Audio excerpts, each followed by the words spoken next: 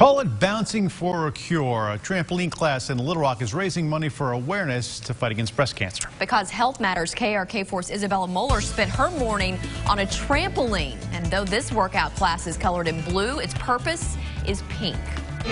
Feet aren't the only thing bouncing at Zen Studio in Little Rock. Bounce instructor and studio manager Ashley Mahan has the class's heart rates up too. It is on mini trampolines, can also be called rebounding.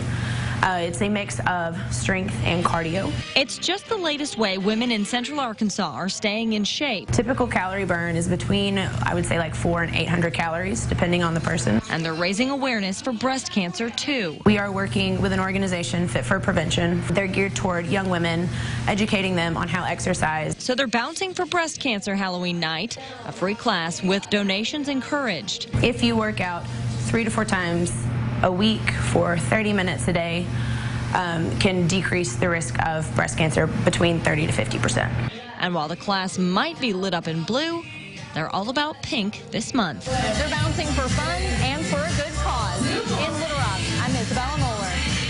For more information on the event tomorrow night, go to our Facebook page. There's a link on the Bounce class and how you can donate.